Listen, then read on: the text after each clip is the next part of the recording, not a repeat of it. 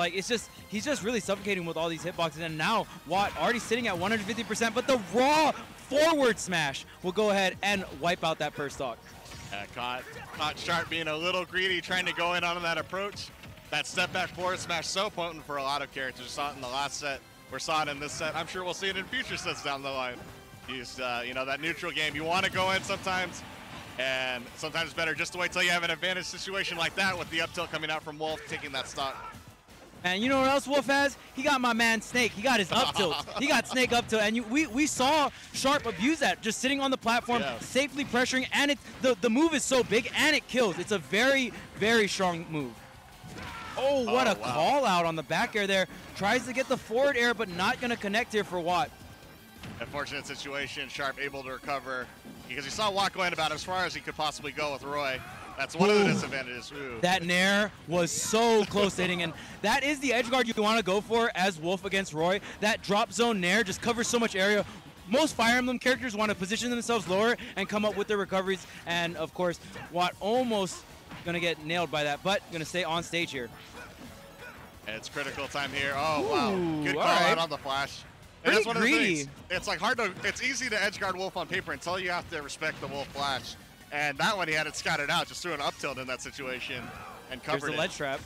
Oh, and the forward, yeah, just dash back forward tilt is going to clean it up here for Sharp. I mean, he got taken down to the last stock, but only took about 12%. Really, really solid game one coming out here for Sharp. We'll see if, I'm not sure if WOTT has any of the characters. He can definitely make a lot of adjustments. I feel like, especially against Wolf, you have to be really careful how you get ledge trapped and stuff like that. But honestly, still really great recovery coming out from WOTT. We didn't see him get gimped a single time, so that was very, very good. Oh, we got another character on screen. Yo, the bird. Yo, we got the bird. Let's go. I actually don't think this matchup is that bad. Obviously, like, Wolf still wins in my opinion, but Falco combos Wolf like pretty well.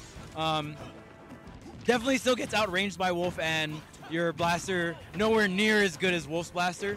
Right. So it's going to be one of those situations. Is WOTT going to be able to find his critical moments? So far, he hasn't found anything. Don't get swiped, my man. You can't get swiped, especially starting off with game one. 0 to death coming out from Sharp, and my man got double swiped. You know, you always want to make a strong statement if you're coming in from behind on game one, and that was about as terrible as it could go at the start. Did no damage, 0 to death to open it, and he's getting it back almost. I thought he was going to be fearless and go for the double dunk. Yeah, he almost got that double dip. I am a big advocator of the double dipping. Oh, wait, there's the up tilt punish, and I feel like right now Sharp is doing such a good job. Oh, dang, down smash. He almost got that down smash right there. Okay, but he gets the side B. And that's one thing you got to be really careful when you're playing any Spacey versus Wolf. That down smash is very strong against any of the side Bs, the Illusion or the Phantasm. You got to be really, really careful. Yeah, because so much damage kills so early, and you know, especially in those disadvantage situations where you're not sure if they're going to tech or not. It covers so much ground. Gets the up tilt.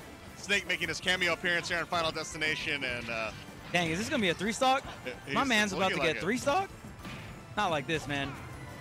But yeah, I really liked how Sharp set up that situation. He got the cross-up dash attack, and he just buffered a turnaround up tilt. Why not just throwing that big meaty hitbox out? That is going to set up for the kill here. But can we get some offstage versus Wolf? The up tilt, no confirm, though. We are out of that range. The up tilt into the up air might have done it, but already out of range. Oh, and then the jab will get punished here. No.